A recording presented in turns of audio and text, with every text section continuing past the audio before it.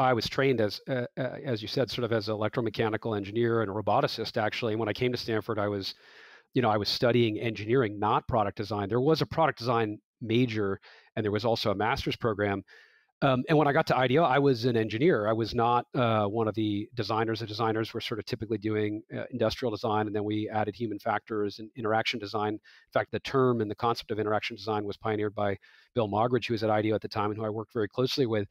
And there was this sort of sense that you were kind of either an engineer or a designer or kind of an anthropologist or kind of an ethnographer or human factors person.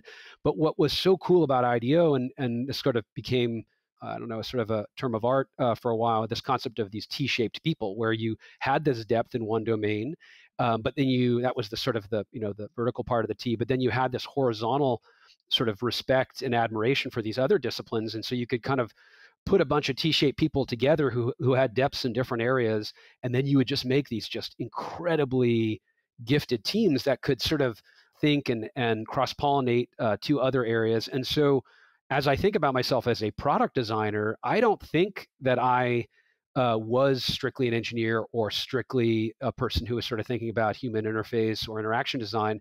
I sort of brought all that together. And I think in many ways, that's still how I see the world. I think the most interesting products and services are really usually living at the intersections between disciplines, at the seams. And it's the individuals who can kind of take an idea for one area and bring it over to another that really unlocks some new user interface or some new approach or metaphor to how you use the product. And I see this over and over again. We saw this at IDEO. I've seen this in my venture career. Some of my most interesting companies are ones that really are kind of a combination of synthetic biology and large data, or semiconductors and systems with compiler theory. And even our crypto investments, I sort of feel like are at the intersection of enterprise infrastructure and next generation applications. So I really do believe in this concept of great products living in that kind of space in between or at the intersection of multiple disciplines.